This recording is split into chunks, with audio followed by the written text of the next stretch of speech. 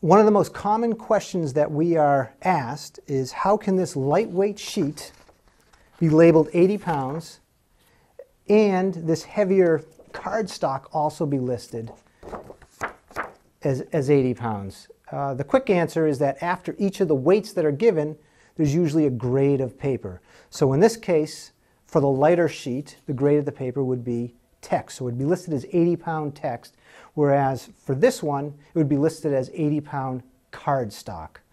I'm not quite sure who developed this system, which I think is somewhat overly complicated, but it happens to be the system that's used in the US and throughout North America.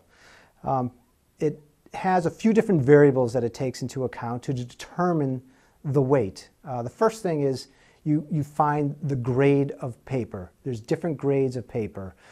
You can have text weight, like this lightweight sheet. There's cardstock. There's newsprint. There's bond, indexed. I'm not quite sure exactly how many different grades of paper there are, but there's quite a few. And each of these grades of paper is also assigned a basis size. And in this case of the text weight, it's assigned a 25 by 38 sheet. And the cardstock is assigned 20 by 26. So the text weight is substantially larger than the cardstock. And the third variable happens to be the ream. And a ream is 500 sheets. So the way that the weight is determined is that you would take 500 sheets of a particular grade, text weight, 25 by 38, and you would weigh it.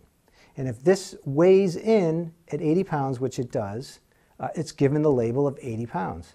And in this case, you would take 500 sheets of the 20 by 26 and weigh it. And in this case, it comes out to 80. So it's also considered 80 cardstock.